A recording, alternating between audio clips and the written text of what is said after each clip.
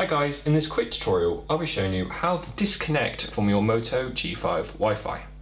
Now there may be certain occasions when you need to disconnect from your Wi-Fi. For example, if you're trying to track and manage some sort of installs, if you're struggling to get coverage for your Wi-Fi and you need to connect to a different different network, you know, those sort of things on the rare occasion that you may need to disconnect from your Wi-Fi.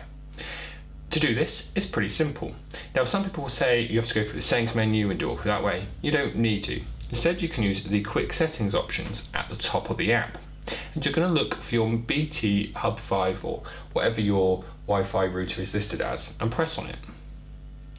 If we then simply press on the toggle key at the top, Wi-Fi will instantly be disabled.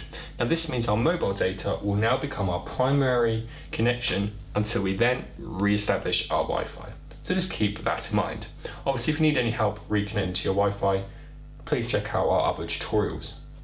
And that is how you disconnect from your Moto G5 Wi-Fi. Thanks for watching.